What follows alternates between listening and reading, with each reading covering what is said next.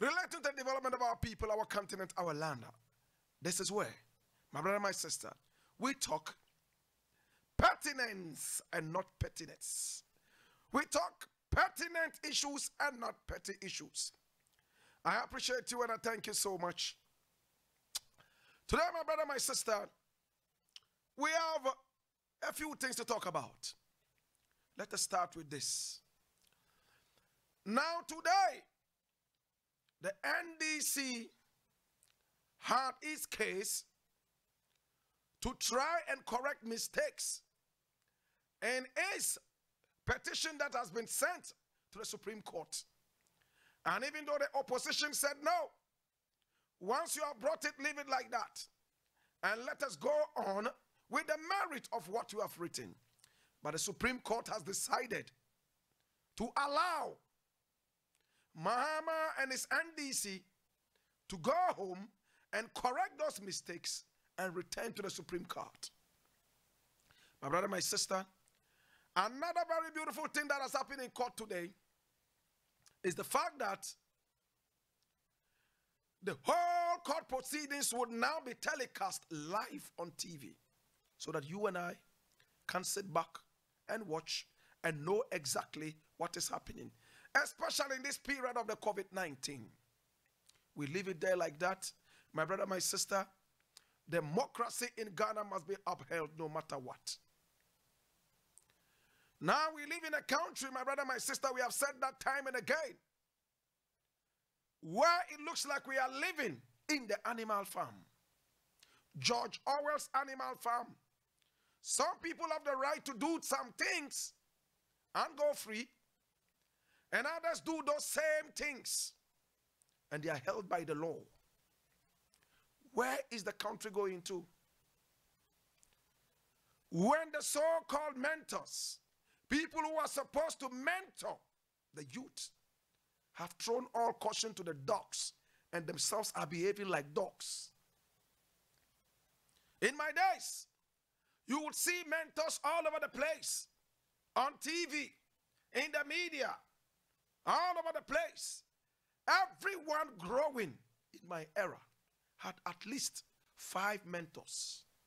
Today, it is very difficult in Ghana to find mentors, because the people who are supposed to be mentoring us have become fools. The people who are supposed to be mentoring us have become animals.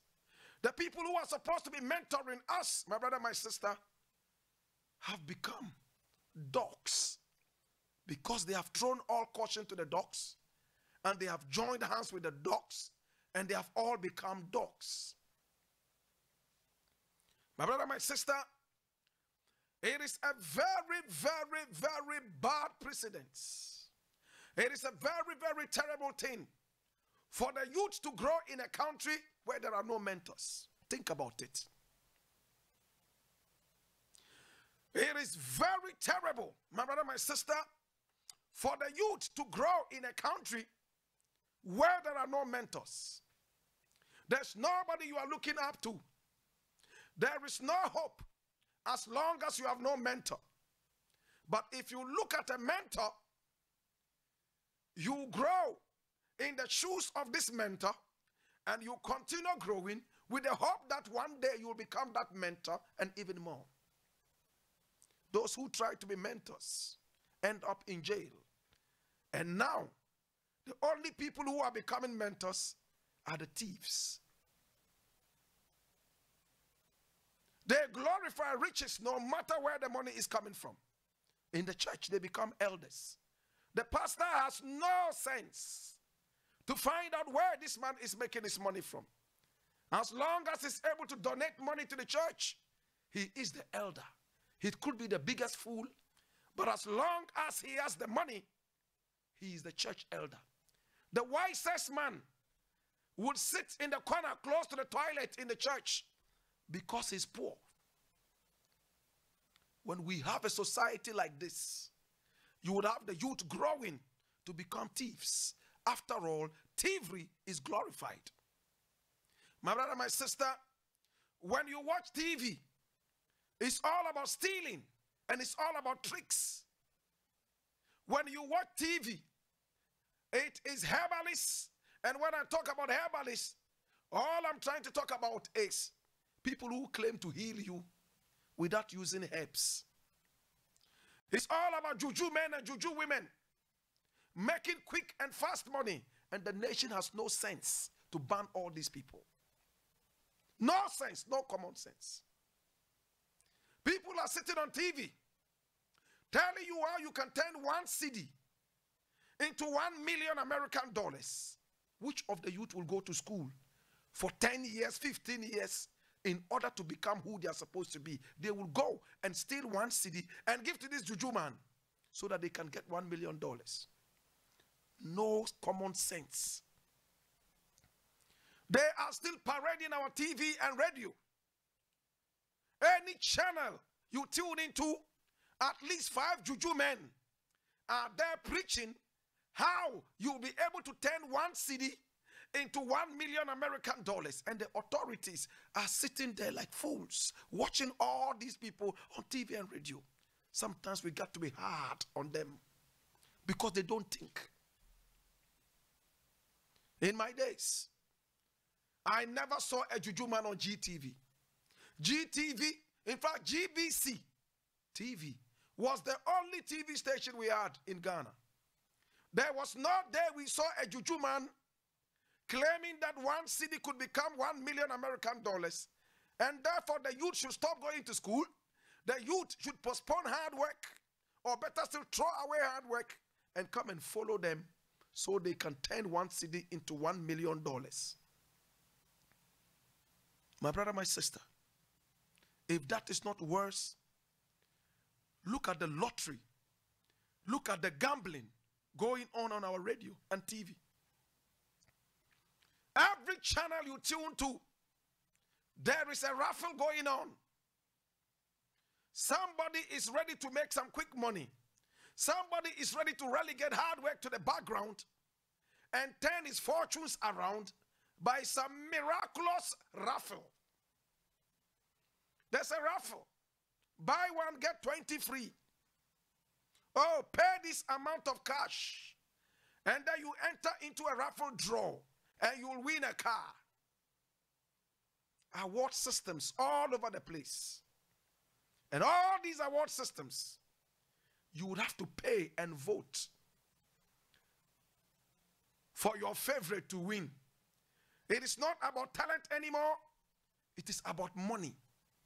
All these things are gambling and tricks. Until the youth who are so crazy about awards, all these musicians, they want to be awarded. It doesn't matter where the award is coming from. So you see all these Sakawa award groups coming up with fake award systems and asking the youth to vote for their favorite. And you don't vote with empty hands. You pay to vote. If it's about talent, why are you talking about people paying to vote?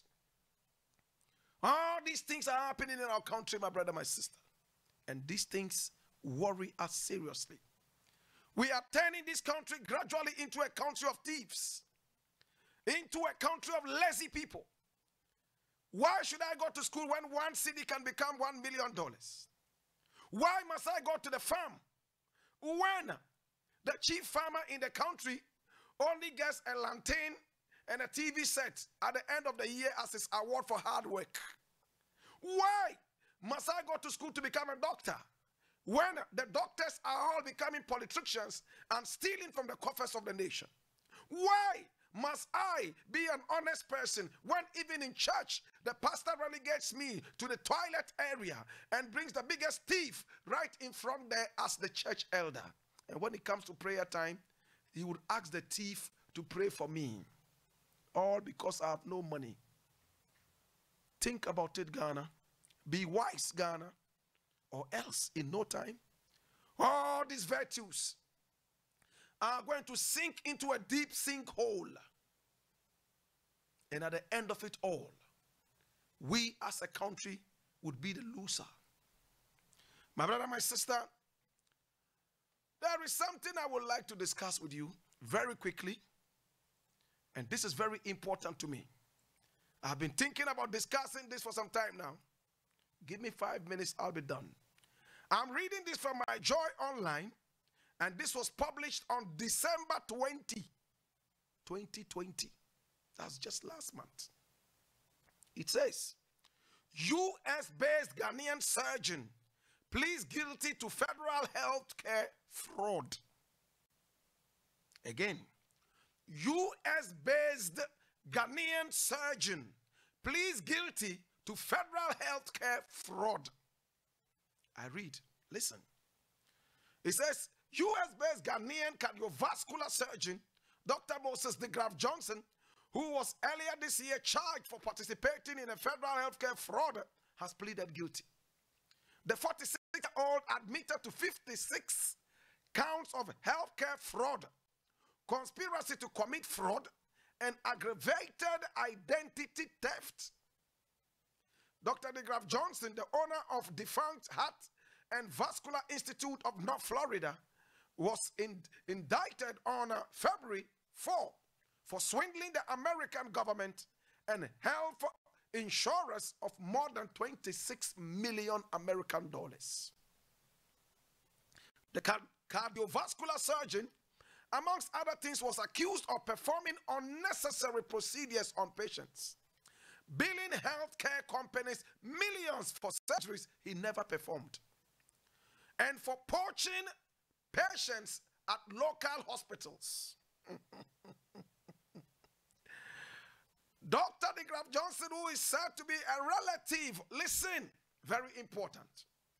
Dr. de Graaf Johnson, who is said to be a relative to former Vice President under Dr. Hillary Liman, Dr. Joseph William Swain de Graaf Johnson. Dr. Joseph William Swain de Graaf Johnson then used the money he gained from the illegal act for a lavish lifestyle, including traveling across the world for pleasure. According to the U.S. Attorney's Office, he used churches, nursing homes, and at least one hospital to find vulnerable victims, many of whom were subjected to invasive and unnecessary procedures. His crimes left some patients unsure about the veracity of their own medical records and what treatment they may usually need. Prosecutors also revealed that Dr. de Graaf Johnson deposited more than 32 million American dollars of healthcare funds into his own personal bank account between November 2015 and October 2019, but the majority of the money was transferred to other accounts.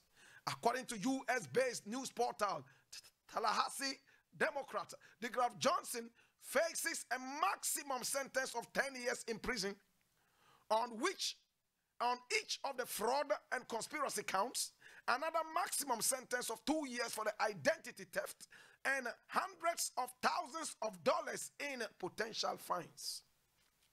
The report also indicated that he will be sentenced on April 18, 2021 at the U.S. courthouse in Tallahassee. This is very important now. I need you to listen to this. De Graaf Johnson was born in Ghana, but immigrated to America with his family as a child, settling in the Houston area. He had a storied medical career, including reportedly saving the life of rapper 50 Cent, who came into his Queen's Trauma Ward in 2000 with multiple gunshot wounds. Did you hear that? In recent years, he divided his time between Tallahassee, where he had a downtown condo, and New York City, where his wife and children resided. He joined Capital Regional Medical Center staff in 2014, working as an independent doctor until some time before his crimes came to light. He had numerous business ventures in the US and Africa. Listen, including a hamburger restaurant, a nightclub, and a failed effort to build a hospital in Ghana. He has a hamburger restaurant, a nightclub, and a failed effort to build a hospital in Ghana. This is the last thing I'm going to read, and we'll deal with this. Listen, and this is important. He even aspired to run one day for president of Ghana. One of his family members served as vice president of the country in the early 1980s, and that was De Graaf Johnson, vice president to Hillary Man. I'll leave it here. You see? You see what we're just talking about? This is a medical doctor. His uncle was a vice president in the Republic of Ghana in the early 1980s. The vice president of Hillary Man. We all know De Graaf Johnson.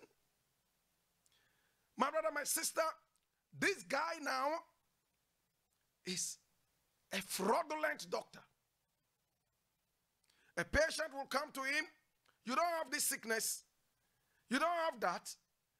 But because he will make money from that, he tells you he has it, you have it, and he does so many different things. It's like you sit in an Uber, and there's a short way to where you can reach your destination, but the Uber driver decides to drive on and on, round, circumambulating the whole place just to charge you more. That's what this doctor was doing. And he left a lot of his patients unsure of their medical status. He stole from so many different people using the churches and some other such organizations. And at a point, he transferred several millions of American dollars into his own account, flying around the world for fun and for pleasure. And then, my brother, my sister, this is the man who came to Ghana and established a hamburger company. He tried to open up a hospital, but it failed. My brother, my sister, he saved the life of rapper 50 Cent in 2000 when he came into his hospital with several gunshot wounds. A man like this should have been celebrated, but he's a common thief. The genes of stealing from Ghana inside him. This is the kind of generation you are building. This man is only 46 years. But he's become one of the biggest thieves in America now in the history of their medical whatever. And what he does is to poach patients from other hospitals. He will speak with this hospital, small hospitals, oh, bring your patients, bring your patients, bring your patients. And he will poach them from these smaller hospitals because the more patients this guy has, the more money he would make by swindling them and swindling the American system. This is the history you are giving to people out there. My brother, my sister, De Graaf Johnson now has accepted all his crimes, and he will be sentenced on the 8th of April, 2021. The important thing I would like to share with you is this. His uncle was vice president to Hillary Man. It is still in his head that the easiest way to steal in Ghana is to become a politician. So he's making money out there, and it's mind that he will come to Ghana and run for president. After all, Ghanaians worship money without thinking about where the money is coming from.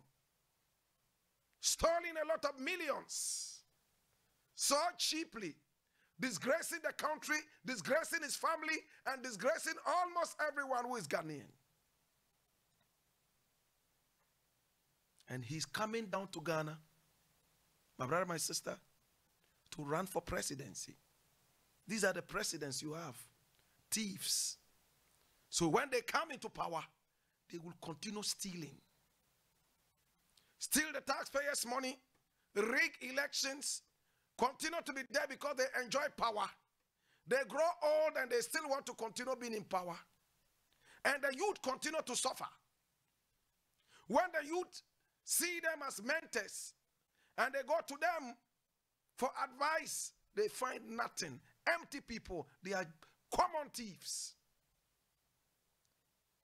To God be the glory. My brother, my sister, beware of these people and be careful, because these are the people, my brother, my sister, who are destroying the name of this country. Stolen money can never make you rich.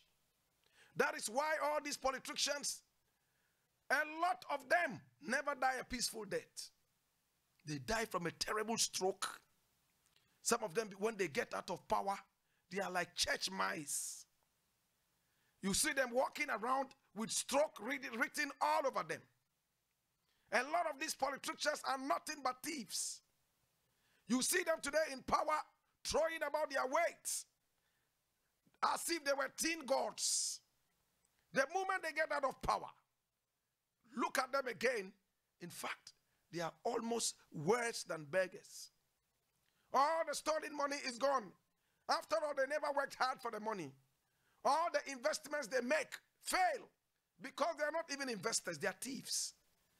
So why they can continue being in power and how they can be in power would be eminent to everybody. To God be the glory. We leave it here. We're going to follow some of these issues very carefully, and then we'll bring this to you. This is an opinionated segment. These are my opinions, and I need you to come along and reason with me. In another development, we hear Bulldog has been released. Yes, he's been released. He's had a bail, and it's out there. We shall follow all those events very carefully, and we are still waiting for the East Legon police to tell us, update us on the assailant who came here looking for my life. We are still waiting to hear from East Legon police. It's been 9 days since the thing has happened. And we have not had a single word of update. We pray that we will soon hear something. I appreciate you, and I thank you so much for coming, and I bless you. My God have mercy. And this one goes to all ghetto youth.